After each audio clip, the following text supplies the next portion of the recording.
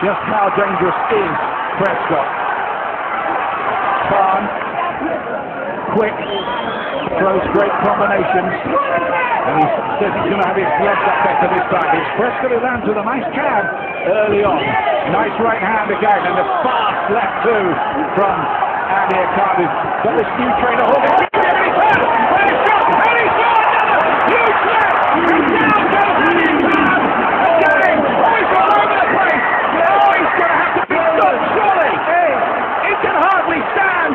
What drama here in the opening round? And the fight should be over. The fight should be over. Oh, it's going to have to be stopped.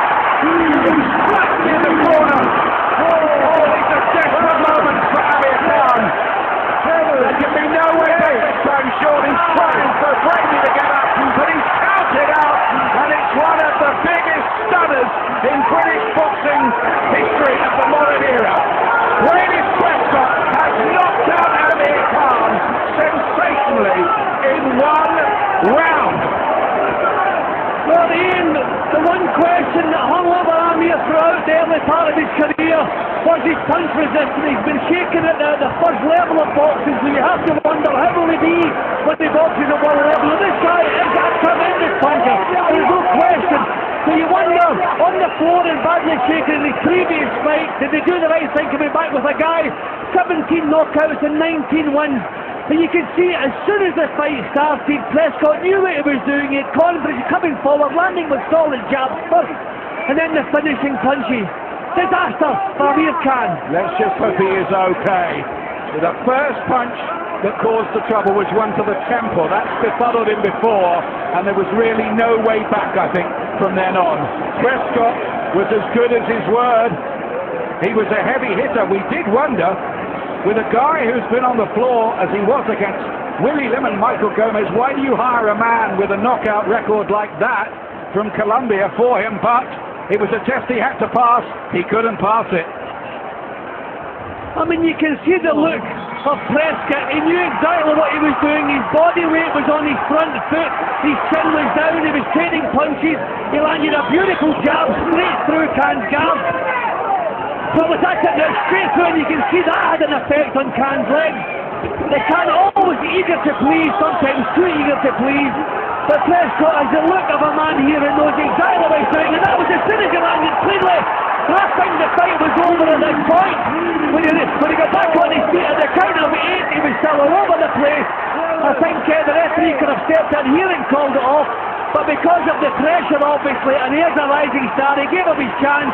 The one more shot, and it was over.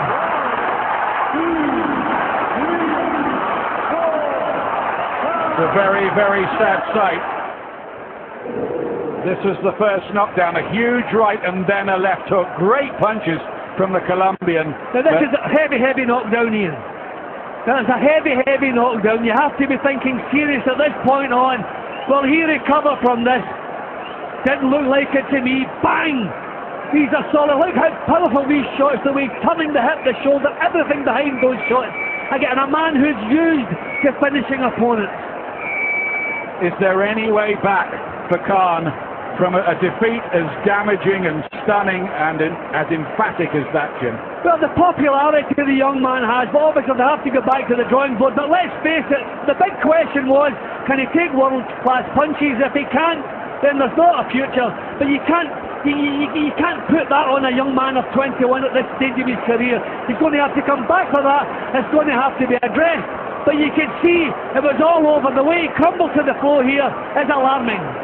Well, the road from amateur stardom to a professional world championship really is a boulevard of broken dreams.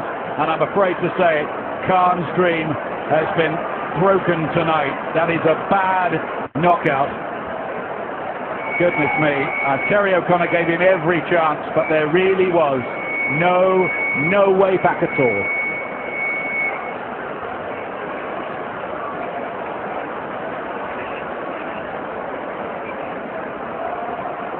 There will be inquests as well about this. There are bound to be inquests. What a sensational, stunning story here in Manchester tonight.